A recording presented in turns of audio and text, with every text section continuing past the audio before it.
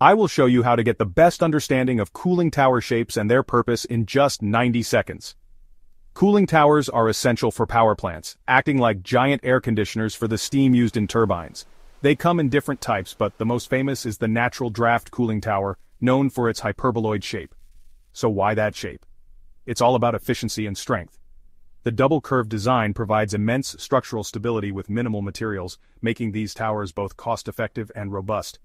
Inside, hot water from the power plant cascades down through a material called fill, maximizing surface area for heat exchange. Meanwhile, air flows up, cooling the water through evaporation and convection. The cooler water is then reused in the plant, saving tons of energy and resources.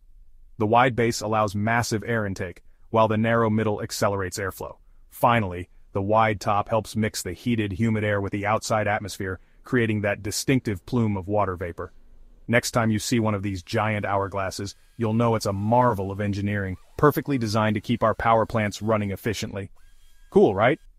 Don't forget to like and subscribe for more engineering wonders.